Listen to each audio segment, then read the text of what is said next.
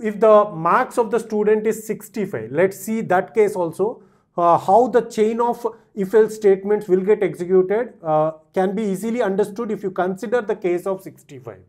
Now here the score greater than or equal to 80, is it true? So now the marks are, instead of 85, let's take it as 65.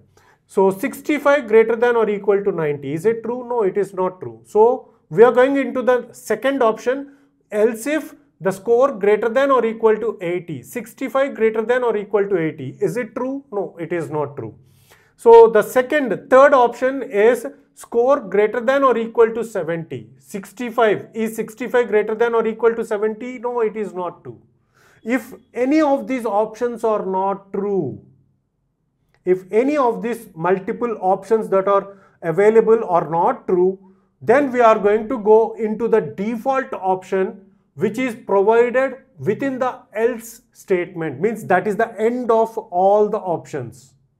So this else statement is not mandatory, it may or may not be used based upon the requirement of the program, but in our case we are having an option where any of these options are not true, then we have to allocate a grade of F to the student.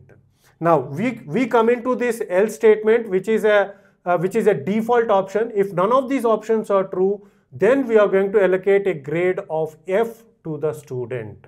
Now, is it mandatory to use the else statement? No, it is not mandatory.